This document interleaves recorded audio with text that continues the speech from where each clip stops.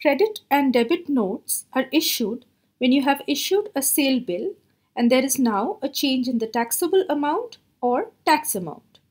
Come, let's see an example. Say you sold 1000 pens and your customer returned 100 of them. Now you have to issue a credit note for these 100 pens.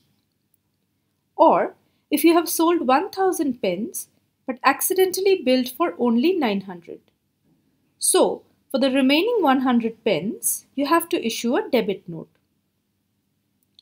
To make a credit or debit note for any goods, click on the Quick Actions.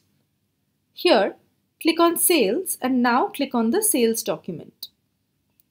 Here, you will see a list of all sales documents. To make a debit or credit note, click on Create Debit or Credit Note. To make the bill, you have to enter all the information you see before you. Let's now understand these fields. Click to select the kind of note you want to make. Under Credit Note Number, write the serial number.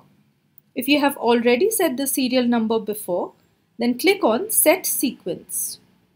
Choose the GSTIN for which you want to create the note and add a prefix and a series start such as 001 and save. This will now appear on all bills. Write the date of issue of credit note under Credit Note Issue Date. Write the bill number that you want to issue this note for under Original Invoice Serial Number. Add the information about the goods here. You can enter new information here.